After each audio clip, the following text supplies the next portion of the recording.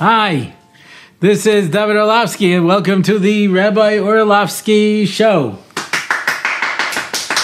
Thank you very much. And whether you're watching with our good friends on TorahAnytime.com or wherever you listen to your podcasts, it is so nice to have you along for this exciting journey. I am back from America. I did a Shabbos for a wonderful organization called Kerav Tuni, which is, you may not be able to pick this up, but it is a Hasidic organization. And if you look at the ad, you'll see 12 Streimels and me. Yeah, I was the token Litvak. And I was one of the few people actually speaking in English. I can't speak Yiddish. It's been an embarrassment to me my entire life, especially when, I was younger. And you'd meet these older people, and they would right away just talking to you in Yiddish. They assumed you spoke Yiddish. And I said, I don't speak Yiddish. You don't speak Jewish? You're a Jew? You don't speak Jewish? How do you not speak Jewish? It sounds worse in English. You don't speak Jewish. But the truth is that my parents spoke Yiddish. My father grew up in a Yiddish-speaking home. My mother grew up in bilingual. But it was their secret language. When they didn't want us to know what they were saying, they would speak in Yiddish. So what can I do? I didn't pick it up. And then I went to Yeshiva Chavetz Chaim, and I learned from Tzvi Kushelevsky, and they either touched into English or into Hebrew. And I never went to a yeshiva where we learned in Yiddish. I never picked up Yiddish. You'd pick up words. My oldest brother was the Greisa, and my youngest brother was the Kleiner, and I was the Andere, which means the other one. So you used to listen to me talking. The Undera. I was like, uh-oh. The Undera. Because I'm the Undera. He's the Undera. And the unders. Anyway, so there was only one phrase that I learned. And it shows you that if you're really highly motivated, you can pick up. Gibben de Kinderlach de Geld. I would listen for that, and then I would say, the andere is du. So that's the extent of my Yiddish. Yeah, but most of the speakers were speaking Yiddish. It was only bad when I was like on a panel, and the other Rav was speaking in Yiddish, and he would turn from the time to go and go, was, and I'd go like, yeah. And I'm sure they were just making fun of me, but I had no way of knowing, and I just smiled. That smile that I used to have when I was younger and I would have to go to social events. I never mastered the art of drinking alcoholic beverages, not to this day. Beer smells like mold. I don't know how anybody drinks that. The other stuff comes in 3 flavors, other types of liquor, disgusting, extremely disgusting and undrinkable. And so I would get myself a screwdriver, which is orange juice and vodka, and I would lean against a wall, put on this smile, and I would just stand there with my drink. And every now and then I would take a sip, and I thought to myself, imagine ruining a perfectly good glass of orange juice. W.C. Fields, who was an old comic from the old days, he was a terrible alcoholic, and he used to carry a hip flask. And whenever they asked him what was in it, he would say, orange juice. So one day someone poured it out and filled it with orange juice, and he takes a sip and he spits it out. He goes, who switched my orange juice with orange juice? Yeah. So I just remember that expression I would have when I'd be holding my drink and not smile on my face. That's what I looked like on this panel. I have that smile on my face. All I was missing was a screwdriver. And I don't know what they were saying. But I found it so inspiring. So many people coming. I have to say it was the first Shabbos I ever went to where they gave you a complimentary washing cup and bowl. Yeah, you don't always get that, And I've gone to some pretty fancy events. Trust me, they don't always give you that washing cup. So, I will say the following though, and that is that there was just too much food. I'm an old man. I can't eat like that anymore. But Baruch Hashem, it was such a beautiful Shabbos. And then I got to speak in New City. And I said, this is my first time in New City. I've been in the Old City. When I came back, I went to the Old City, down by the Kaisel, but I've never been in New City before. So it was just so inspiring. And I went to New City, and I got to speak there about Shovim, something I have never done in my life. And that's it. I'm back. I'm leaving again. I'm going back to America.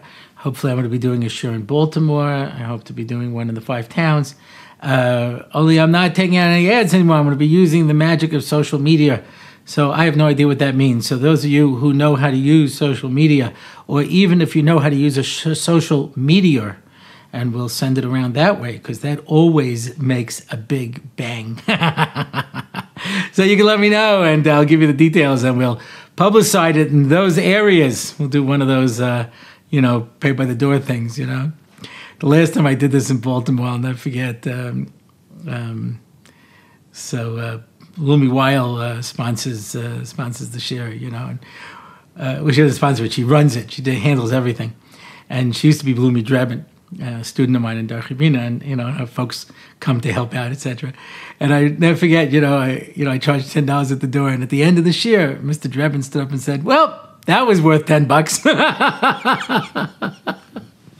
I hope you think so too. If you're in the Baltimore area and you'll come in and listen, and hopefully you'll gain from it. If you're watching this podcast, you have a basic idea of what we do here. I try to do it a little more professionally when I'm being paid, but it's more or less the same. All right. We have a sponsorship, and this is a very special sponsor for me. I'm going to read what the people wrote, and I'm going to read you the part that he said, please do not read. This episode is sponsored in honor of Hashem. Thank you for showering the world with constant tov and abundant bracha at every moment. Without you, we would quite literally not be here. That is special. Please keep our identities anonymous. I've already burnt off my fingerprints and assumed you an alternate identity in another city in case you don't. Thank you, signed the Goldbergs. No, I'm just kidding. That's not who it's from.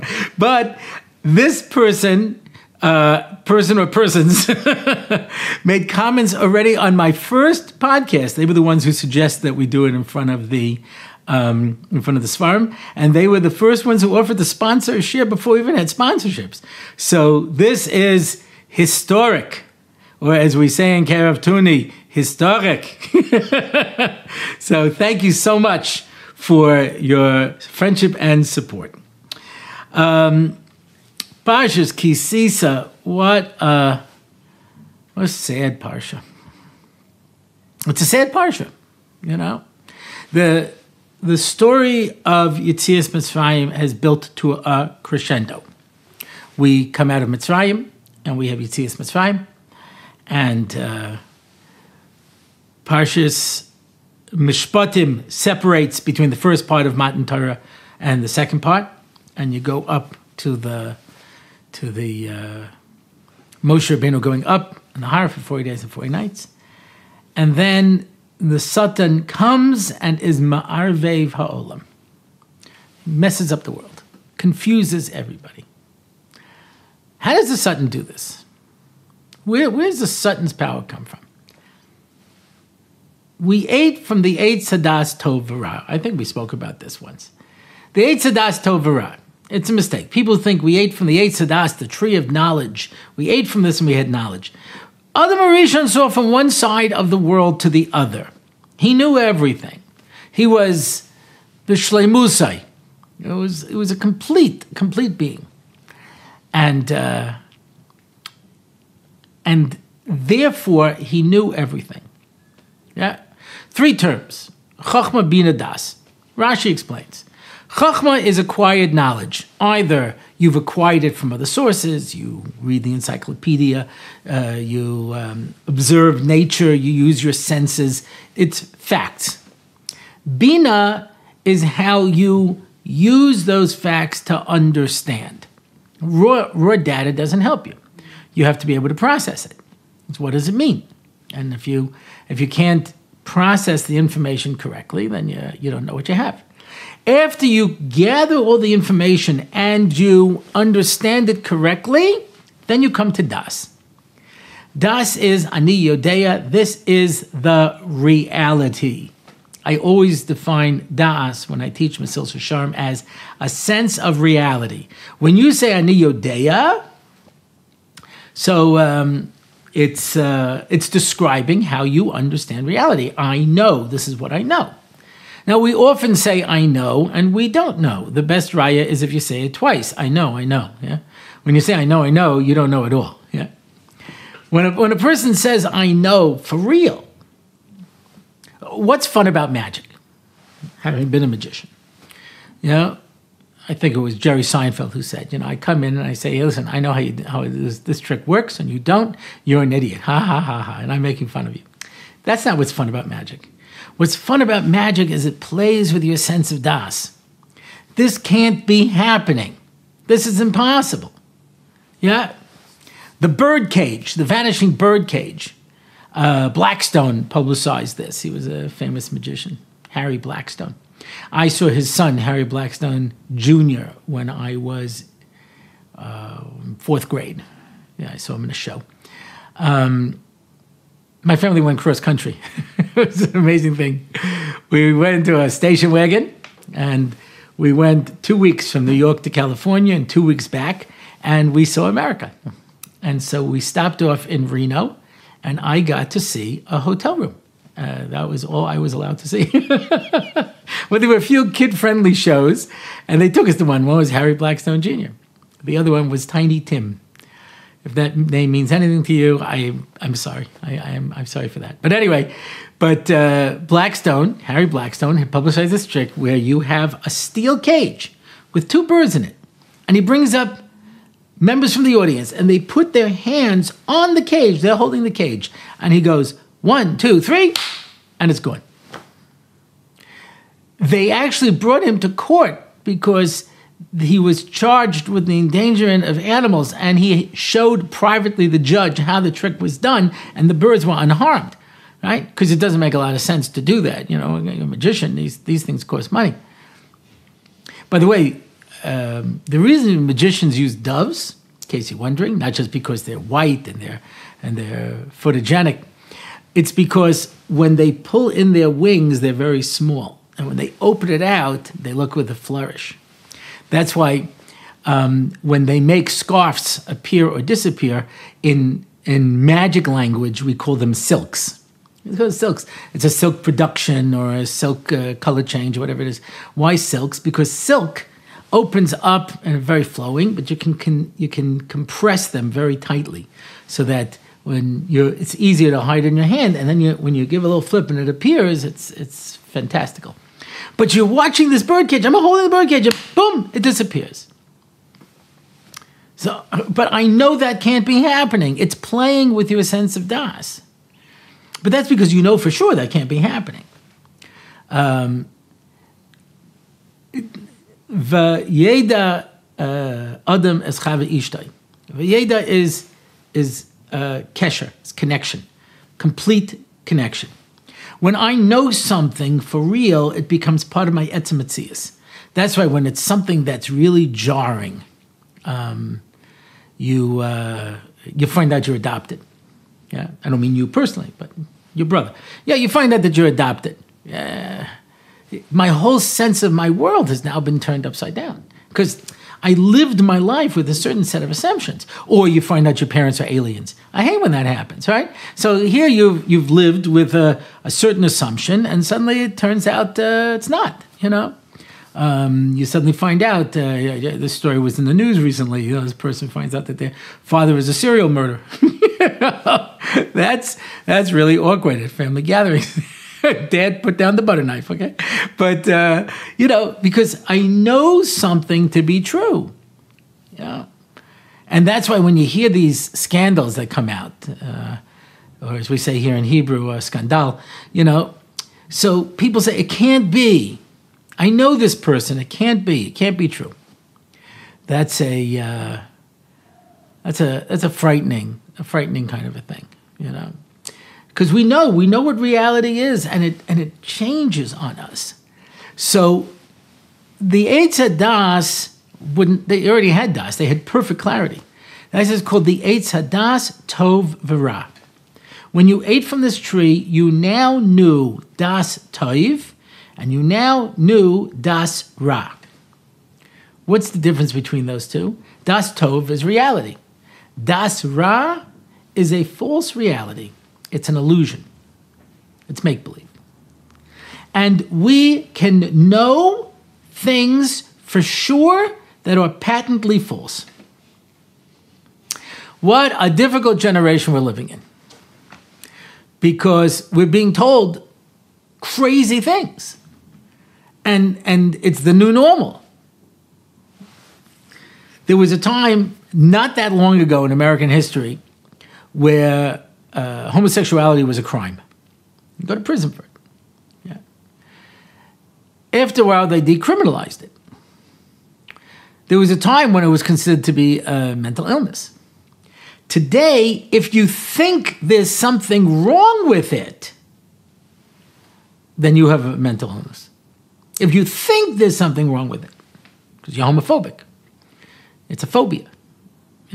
Can't be that you're making a moral decision that something is right or something is wrong based on the word of God. No, it can't be. You're suffering from a psychological problem. Astounding. So you're suddenly presented with things that we're left to believe is reality. So they're bringing in now, getting more and more. They have it even by the Kaisel. You can go where you put on these special glasses and you're able to experience this illusion. You look around and you see things. Virtual reality, they call it. Do you hear the word? Virtual reality. It's not real. It's virtual reality. You can create. You can see with your own eyes things that just aren't true. So in 1985, I went out to L.A. with my wife and my baby. And no, it had to be 1986. 1986. He had been born not that long ago. So what happened is actually an interesting story. I was a chapter advisor of NCSY out in Los Angeles. It was an amazing experience. This was L.A. back in the 70s. I later went on to become the regional director of Long Island, where I believe I was somewhat successful. But in L.A., I could have been a god. I could have made my own religion. That was an experience I will never forget. I came back to visit years later, and my picture was still up in the youth lounge. It was with flowers and incense. But anyway, it was really special. And there was a magic between us as a group. I never looked at it as me and the kids. We were a group. We were all in this together. I think that was part of the reason that I was successful. That I never say you. You people need to. It was always us. We were on a journey together. I think that's what made it so special. But I was one of my former NCSYs was getting married out in LA, and I'm not like today where I'm such a jet setter. I fly all around the world, and it's very exciting. You don't fly that often, and according to the new Green Deal, we're doing away with airplanes anyway. So, get it in while you can. But I was going to fly for the Chasna, and I decided not to. And that week, a good friend of mine, his wife, suddenly died. All of a sudden, aneurysm in the brain. Just all of a sudden, like that, died. There wasn't a question. I immediately bought a ticket. And, when you buy a ticket in the last minute, the most expensive way to buy a ticket. I bought a ticket, and I flew out to pay a shiva call for a day, come back. And I remember thinking to myself, you've got time for tragedy, but you don't have time for simcha. So I said, okay. I called up, I said, I'm going to come out for the Shabbos Sheva Brachos. Me and my wife and my baby, we bought tickets. Flew out to LA. There was a kosher hotel at the time. We stayed there. And while I was there, I felt that my son would very much like to see Disneyland. He was at that point, I think, about 5 weeks. And you could tell that that's what he wanted to do. So even though it wasn't for me, but I figured, okay, we make sacrifices for our children. So I went to Disneyland. Now, so do you appreciate this? The first time I went to Disneyland was on that family trip across the country when I went to LA, 1968. It was very exciting. When you went to Tomorrowland, it looked like Tomorrowland. When you go to Tomorrowland now, it looks like 1968 land, you know? They had this amazing thing where you could look at the phone and see the person you were speaking to, if you can even imagine such a thing. They had a monorail. I know most of you have never seen a monorail, you know? I happen to see them sometimes when I go to the airport. But they put in a monorail. This was like state of the art, yeah. So a lot of the things that that they had at the time was really very exciting. But still, in 1985, 86, still somewhat interesting, you know. So they had just opened the haunted house, and we went in the haunted house, and in one of these cars, and they shake you back and forth, you know, and you see, ghosts and things. And as you're leaving, there's a little sign that says, "Don't pick up any hitchhiking ghosts." I wasn't planning to, but it's always good advice anyway. And as our little car goes, you go past the mirror, and there's me, there's my wife, she's holding our son, and in between us is sitting a ghost. And he's waving. So what do? I turn and look. There's no ghost there, yeah? And I look back at the mirror, and there he is. He's waving. He winks at me, and I go and look a second time. Because I was so caught up in the illusion. It's so... The people will... Okay, so listen to this idea. There was a series of 3 films that came out years ago. It was called The Matrix. Basically, all of mankind doesn't exist. They're all hooked up to some machine, and everything that they think is an illusion. They're imagining their entire lives. So here and there, they free people from it, and then they go off to try to destroy the machines. A whole story. But people use this as a marshal. It says, you're caught up in an illusion. You're caught up in the Matrix. And maybe 15 years ago, I started having kids saying, "What's wrong with that? Why should I work so hard to have a real life when I could think I'm having a happy life? It's good enough." They used to go, think, if you could take a drug and be happy, would you do it? And the answer often was no, because eventually it'll wear off. But what if you had a drug that never wore off? What if you could hook yourself up to a machine and have an imaginary life? I don't know if it still exists, but at one point there was an online site called Second Life where you could create a character for yourself in this make-believe world and live a make-believe life. And it's not that you're a superhero, or it's not that you're an ogre, or you're a battle dwarf or something like that. You're just a regular person. You have a wife, you have children, you have a job, and you just created a virtual life for yourself. Because I'd rather live in illusion. That's the Das Hara. Das Hara is illusion. Torah is emes. Moshe emes. V'sayra emes. Moshe emes. Moshe emes. Yeah.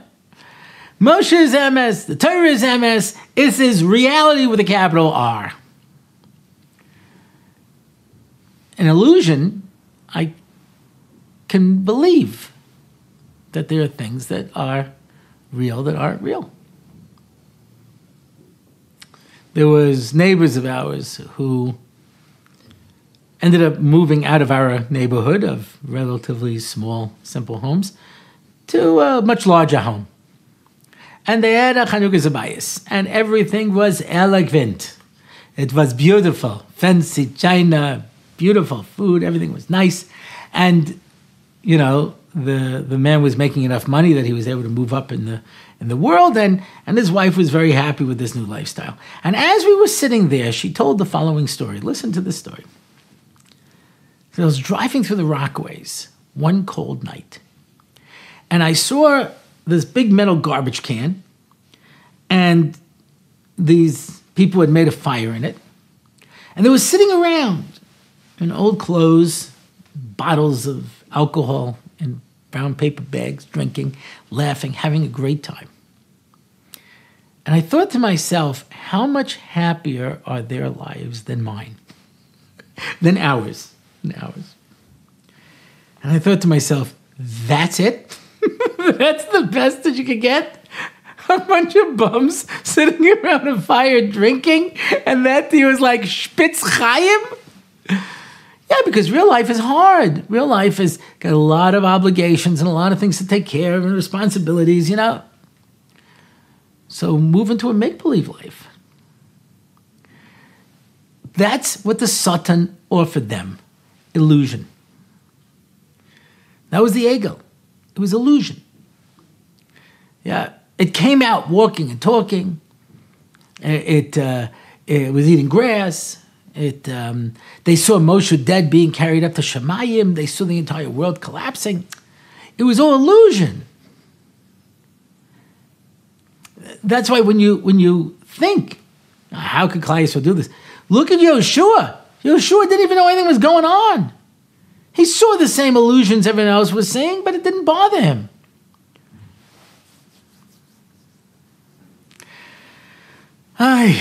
We're all caught up in illusion. Yeah. We look at everybody else's kids.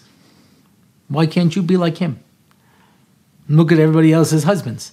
Why can't you be like him? Look at everybody else's wives. Why can't you be like her? You see, okay, Beinenu. Yeah. How many times have you seen one of these perfect marriages, perfect couples, and then they get divorced? Because you don't see everything. You don't know everything.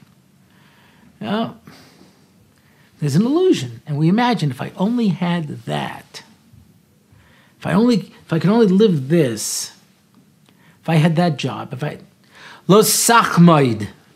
That's how the Yisrael said, when the Kodesh Baruch Hu is giving us reality with a capital R, the last one is lo sachmod. It's Eishes Reyecha. Yeah. Don't desire your friend's wife, his house, his animals. Rabbi Leff, the Rav Moshe Matazyo, would always say, you're comparing the wife to the cow. There's either something very wrong with the wife or something very right with the cow. And he says, if I want your house and I want your wife and I want your animals, it's because I want to be you. Because I'm sure that life would be better if I were you. And I look at friends of mine who've had truly gifted lives. And I think, gee, if I had that, if I didn't have all the learning disabilities and if I grew up in, a more functional family, if I had gone to all the great yeshivas, if I had, all the gifts that they had, I don't know. All I can tell you is I wouldn't be me. I don't know who I'd be. You want to hear a beautiful idea? Henach Leibowitz, Shiva Chavetz Chaim, said this idea. Rashi brings down, says, nobody did kibbud of like Esav. Because me, when I prepare food for my father, so I put on I have my regular clothes, I cook it in, and then I serve it to him. And Esav would put on his Shabbos clothes, his special clothes, his begadim from Adam Rishon, when he would go and serve his father. So Henoch said, Shkayach, so you know what he did. Now you do it. And he said, because I wouldn't be doing kibbud of, I would just be copying Esav. And there's no chap to copying what somebody else does. Somebody says to me, because I would often ask the question, if you're only a Jew because you were born Jewish, you're saying if I was born Muslim, I'd be Muslim. If I was born Christian, I'd be Christian, yeah? So people say, yeah, but Masorah, Muna Pshuta, we get a tradition from our fathers. So when we say Shemona Esrei, we say Elokeinu v'Elokei Avoseinu. First, he's got to be your God. First, you have to make your own approach. And people live in this illusion. I wish I could be that person. If only I had this, if only I had that. Yeah? But that's not the way life works. You get what you get because that's where your kochos lie. That's where your abilities go for you to be able to do great things in this world. And there is nothing more worthless than you can do than to imagine if I was somebody else, if it was something else, if it was a different situation, if I had this. It doesn't matter, you don't. Yeah. Lord, who made the lion and the lamb, you decreed I should be what I am. Would it spoil some vast eternal plan if I were a wealthy man? Yeah, matter of fact, it would. You think it's easy being a billionaire? I don't know. I davened to HaKadosh Baruch Hu. You should test me just so I can find out. But obviously, he feels that I do better being lower middle class. And that's where my kochas lie. And if I had too much money, one of the characters that I've played in my dramatic career was Alfred Doolittle. We put on in school, not My Fair Lady, which is a musical adaptation, but the original Pygmalion. And I was Alfred Doolittle. And he's described as amoral. It's not immoral, it's amoral. And, these Henry Higgins takes his daughter to try to turn her into a lady, but he thinks he took her for immoral purposes, and he comes indignant and very upset that you took my daughter. So he says, well, what do you want? He says, well, why shouldn't I make a few dollars on the deal? And so he wants £5, which back then was a lot of money, So as they're talking to him, he says, oh, that's great. Let's give him 20. And he says, 20's too much already. He says, 20 will go to my head. Yeah, I don't want too much money. I want just enough money, what I can handle. Well, we all live in these illusions. Embrace your life, because it's all you got. Don't spend your time in fantasy. Don't spend your time in the make-believe. Live the life that you have. Rabbi, wouldn't it be a good time for the Messiah to come? Yes, but until he does, we'll just have to wait for him someplace else. That's it. It would be nice if things would be different, but it's not. So you play the hand you're dealt. A backgammon player doesn't complain about the dice. This is my spin. I got to figure out how to play my spin the best. When I was going through my backgammon era, I would say, what would you do with a 6-2 opener? It's fascinating what a person would do with a 6-2 opener in backgammon. It revealed just the way you thought about the game, and then you saw your whole approach to it. But how you choose to do it, yeah, you play the hand you're dealt. You play your spin. That's it. This is your life. Embrace it. Make the best out of it. That's all that you can do.